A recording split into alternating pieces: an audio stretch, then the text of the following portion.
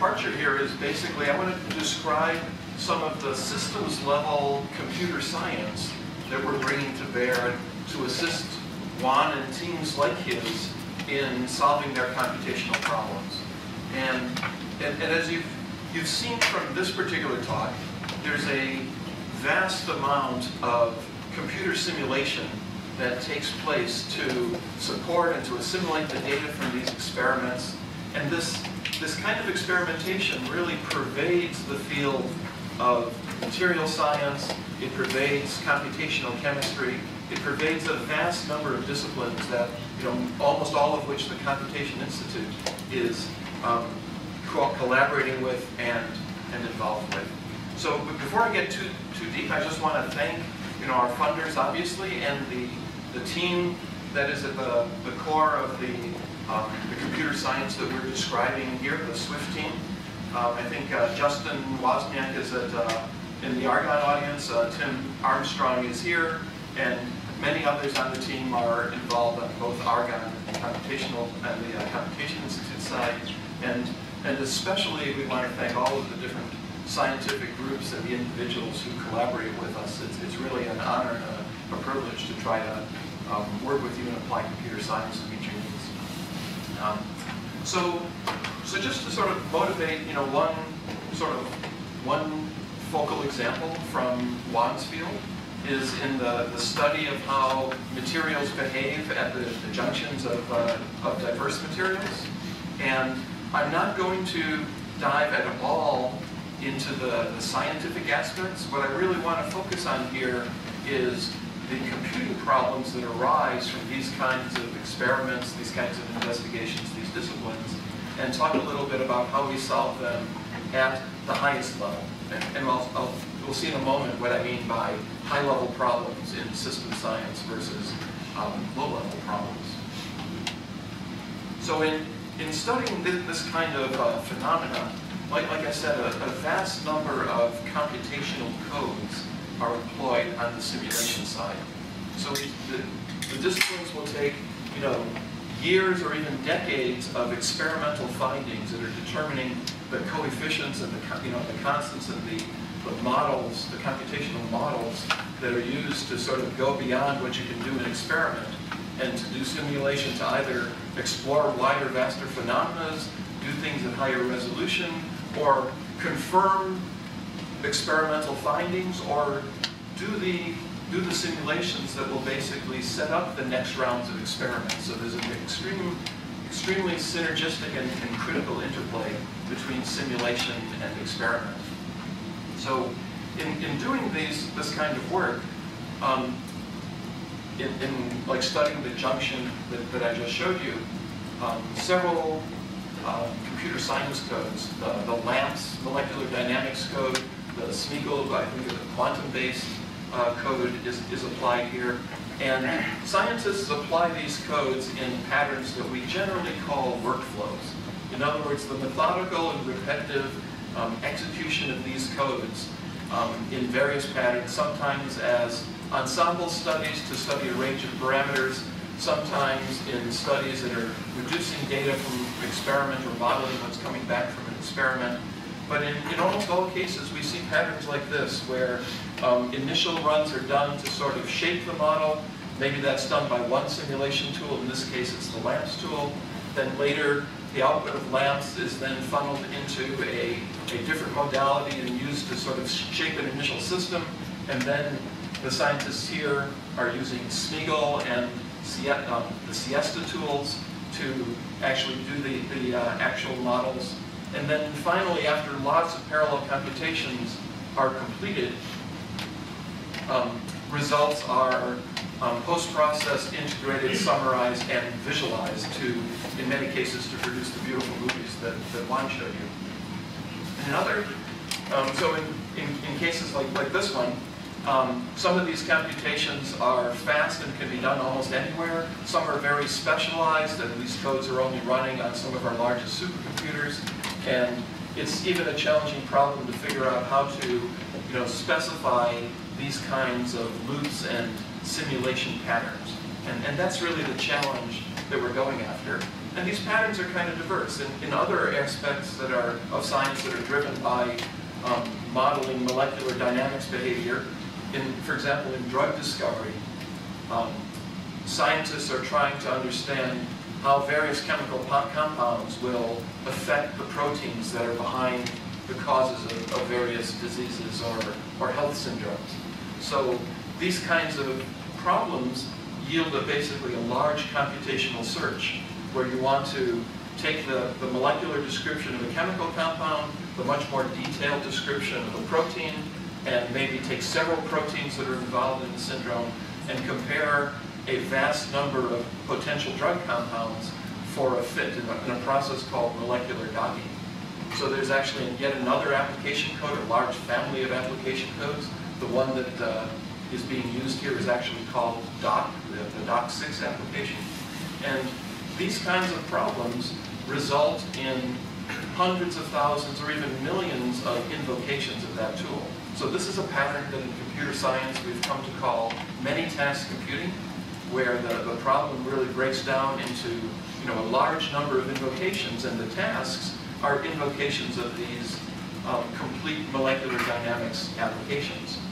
So where we're evolving to is a programming model that tries to describe this. And in some cases we borrow a term that kind of comes from the 1970s, which is called programming in the large. And what we're trying to do here is to find good ways to express the kinds of computational workflows that I just showed you. And what we've been doing here at the Computation Institute, really for well over a decade, is applying increasingly sophisticated and increasingly usable and adapted programming models to this problem. So these problems, and this attempt... I don't think anyone can hear you at all. Really? Yes, okay. All right, I'll hold it there. I give up. Yeah. So what we're trying to do here is applying a programming model that we now call Swift to this problem of how to express these kinds of computational workflows. And we sometimes refer to Swift as a parallel scripting language. It's a scripting language in the sense that its whole purpose is to coordinate the execution of large-scale scientific or analytic codes. Okay? And so the model of computation here is typically running codes that may run for anywhere from seconds or fractions of a second all the way to small number of days in duration. So we have vast different length scales of computation. The codes may run on a single core or may take hundreds of thousands of cores each, and very often these codes are programmed themselves using a parallel model like NPI, OpenMP. The codes may be GPU enabled and use CUDA or OpenCL and other programming models. And that's a problem that we, in this particular context, we somewhat jokingly refer to that as programming in the small. In other words, we're not focused in this particular field in how we program the scientific codes. We're focused in how we coordinate their execution patterns on increasingly large, diverse parallel machines and distributed environments. So Swift, our programming model, automates the parallelization of code. So in other words, if I have to run 100,000 copies of DOC, Swift will automatically determine which parts, which DOC runs can be parallelized and executed when. It sort of jump ahead to it. Deals with issues of data distribution, and its basic goal is to hide all the complexities of running large simulation or analytic campaigns across diverse high-powered resources and let the scientists focus on the actual domain problems on the discipline and not have to worry about issues of shell scripting, the data transfers between applications, or writing code that sort of knows how to talk to each scheduler you're confronted with and things like that. And this approach is really geared toward a collaborative environment that I showed here.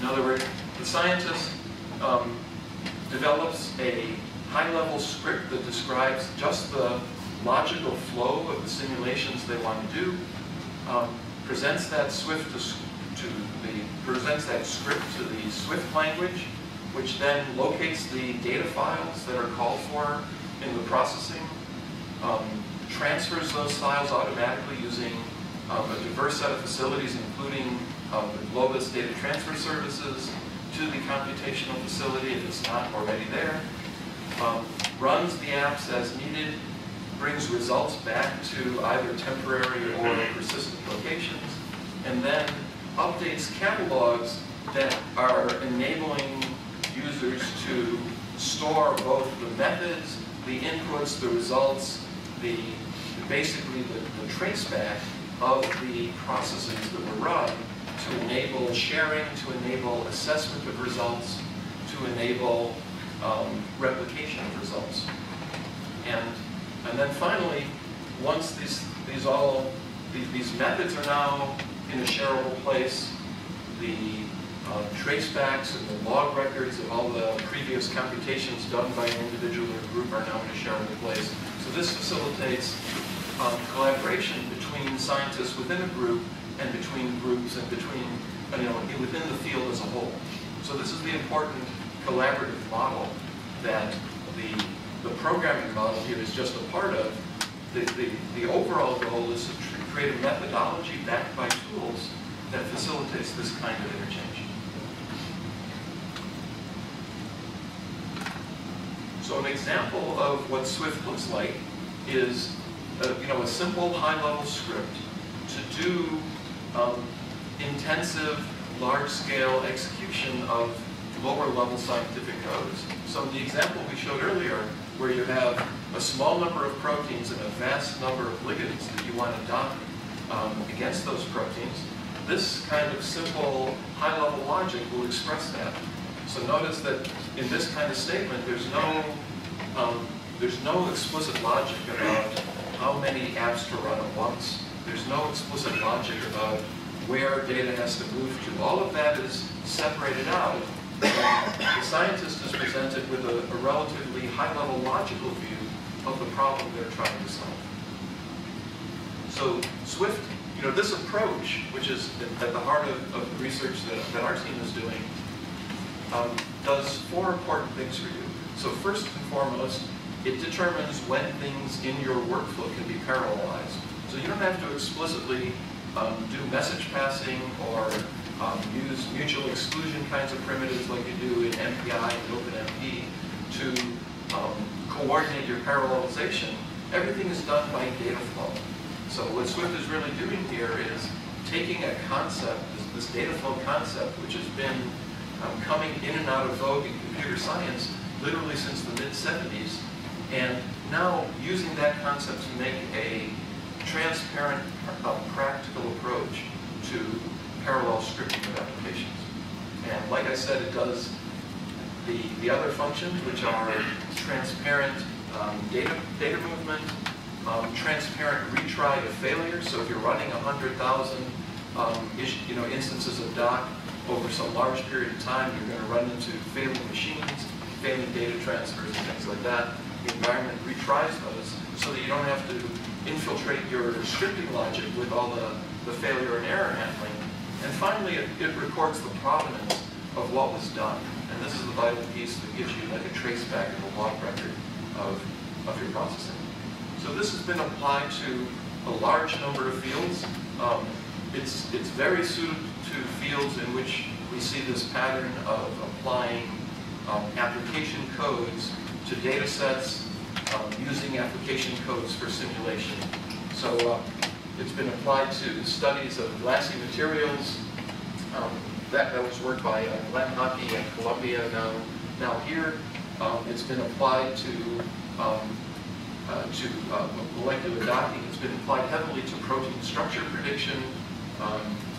In other fields, it's been applied to subsurface modeling. That's the red and blue picture in the middle, to modeling of the power grid, sort of supply and demand, economic models and reliability models. Here in Chicago, the RIDSET project and related projects, FACEIT, are doing modeling of global food supply with economic factors. Ian Allison is involved in those projects and leading them. It's applied to, back on the molecular field, it's applied to biomolecule interaction. I think the bottom is protein RNA interaction modeling done by people in Token Sosnick's group. So this approach now is starting to take root.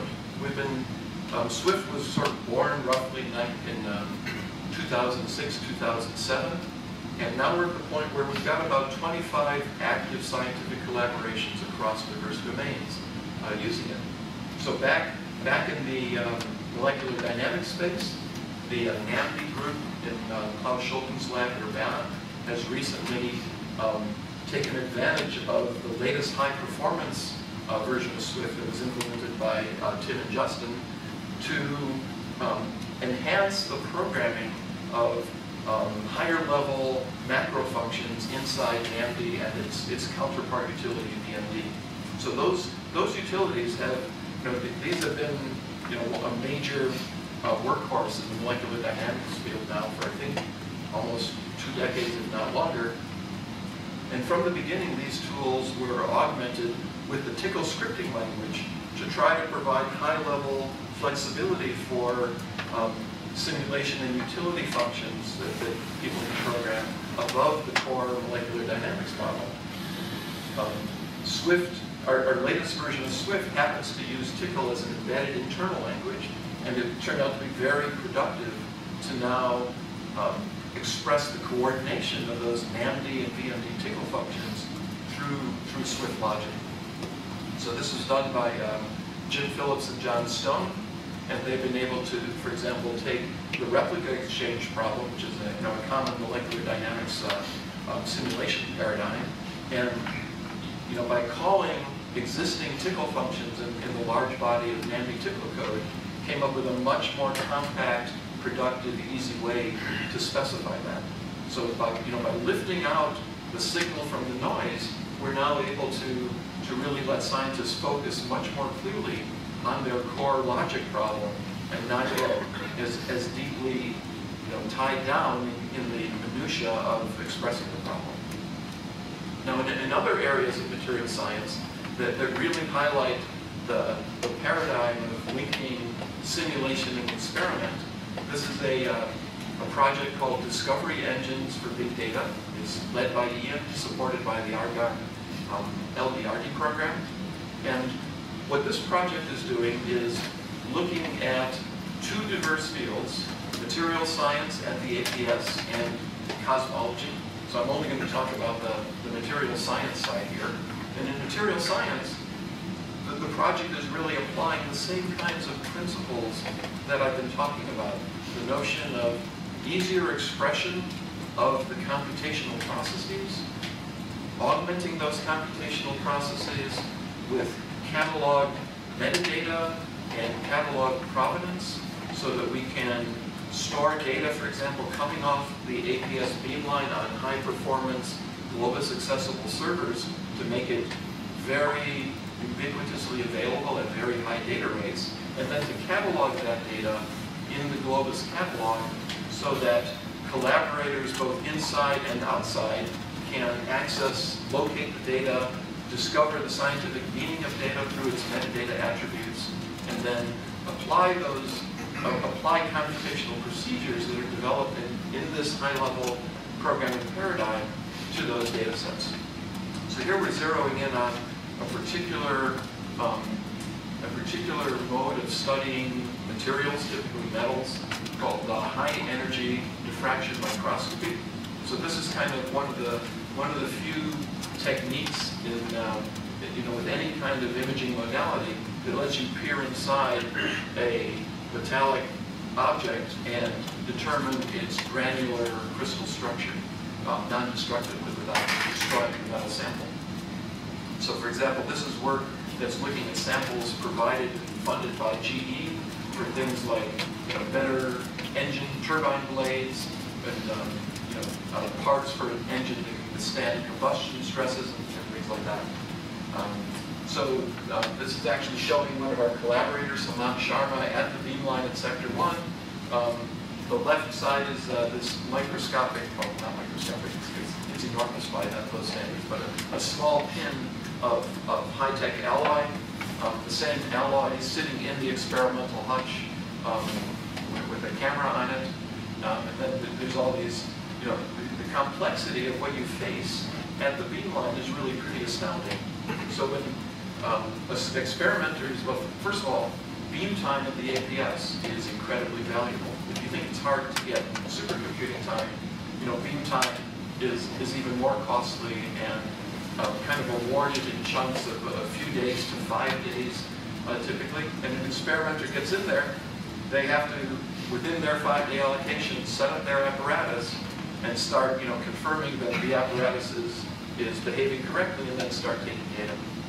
So in this case, we've, built this and are actually continuing to build out this kind of computational infrastructure that links local parallel clusters that are, within the APS, close to the beamline, storage servers that are close to the beamline, then more global storage servers that are can hold, have greater capacity than what the beamline storage servers can have, and also have greater bandwidth to the computational resources where we want to process things.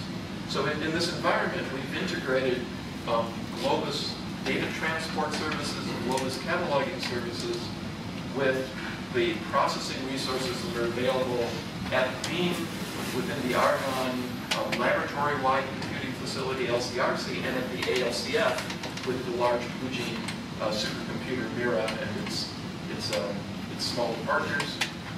And we've enabled these facilities through Swift to be able to use this complex architecture as if it's your personal scientific workstation. So this is just a small glimpse of what we're doing at the ALCF to integrate Swift, both Swift running as a textual scripting language and Swift running through the Galaxy web-based interface for both drawing and executing workflows. So Hemant Sharma and his colleagues were able to take one of the variations of their HEDM method, near field, in which the sample is very close to the detector, and I'm not sure what I've lost video. Anyways, so in a near field experiment that was recently done, we got a kind of a dramatic confirmation of exactly what the Discovery Engines project was seeking to do, and that is to have experimenters in beam time be able to run their experimental results through the analytic data processing pipelines that will eventually, convert, raw data to usable information. And Hemant was able to determine by coupling his data emerging from the beamline almost directly to the Mira supercomputer that within his first data collection round, he could already tell that the experiment was not working. And so, he ran from experimental data all the way through data transport to Mira, Swift scripts running on, I think he had reserved some large number, somewhere between 64K and 128K cores on Mira for the duration of his early beam time. And he was able to determine that there was something wrong. He went, shut things down, went back into the hutch, and found that a cable was constraining the detector robotics and was giving skewed results. Fixed it, resimulated, and was now able to confirm that he's getting data that is at least good enough to continue on with his beam time. So that's exactly the kind of scientific productivity that these methods are seeking to make available and to make commonplace. And so other experiments at the APS, also in the Discovery Engines project, are working on problems in similar but different areas of material science. This one is about diffuse scattering with Ray Osborne and collaborating with Justin Wozniak to couple crystallographic simulation with beam time experiments. And the science is quite radically different, but the methodology is the same at the highest level in terms of using this cyber infrastructure and advanced high-level scripting techniques to let scientists focus on method and on the coupling of simulation to experiment and not get bogged down in the minutia of scripting in the computer. So where do we want to take this? There's a lot of work to be done still in terms of engineering, testing, usability, dissemination of this methodology. But in the research area, there's lots of new opportunities that we are just starting to uncover, just starting to tap. One of the exciting ones is this concept of in situ analysis. So the problem with many simulation domains, the domain shown in this example happens to be climate, but the same thing applies in material science when you're simulating at very large scale and high fidelity, that you cannot, in all cases, move the data out of your supercomputer fast enough to be able to analyze it and make decisions that guide the simulation, or even take advantage of the high fidelity results that you're getting. And the methodology, one methodology that's being used to address this is in situ processing, where you literally put the analytics very, very close to the source of the data emerging out of the computation. So this is a process where we're trying to ask the question, can we take the high-level, implicitly parallel methods that we're exploring with Swift and literally embed those methods, those scripted procedures for analysis deeply inside the large-scale computation, so that you can take advantage of all of the computational power without having to move out all the data. So other areas that we're exploring is how we can use our data flow methodology to reduce power consumption in large-scale simulation and analytics. Because in data flow, you have much greater knowledge of what areas of the overall computational pipeline are in use and needed at a given time. So theoretically, it's possible to shut down anything from cores to complete racks of equipment as your computational needs ebb and flow. We're looking at issues like how we can learn from the MapReduce programming model and its optimizations of data locality and data placement to more efficiently do Swift-based analysis. And the usability side, again, we're looking at how we can turn the Swift programming model into a very interactive read, evaluate, print model like IPython uses, and integrate with things like the IPython notebook, and make it so that you can literally be scripting incrementally as you're exploring your data or running your simulations and things like that. So those are some of the exciting things we have in the pipeline. And I think in conclusion, what we're really seeing now in these last few years is that we're getting good, solid confirmation that this methodology works and is working. In other words, that the time you spend moving your approach to simulation up to a higher level pays back in terms of scientific productivity, in terms of, in other words, we're now automating through relatively, maybe in hindsight, obvious techniques of functional encapsulation and data flow, automating things that to date we've been doing in a very low-level, painstaking manner. And I think our collaborations are showing that it's paying off. So if you're a scientist involved in one of these areas where you live and breathe simulation and analytics tools, for a lot of your endeavor, we would love to work with you and find this your problems very exciting and appealing. We seldom go deep into science. Where we do is we try to help you understand, help by understanding your data flow needs and helping you to automate your processes. And if you're a computer scientist, this is a phenomenal project to get close to science.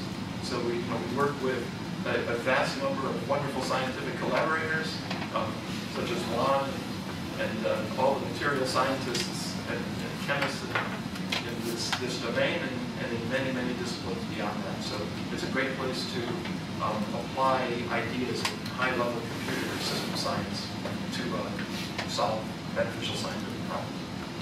So I'd be delighted to take any questions. Thank you very much.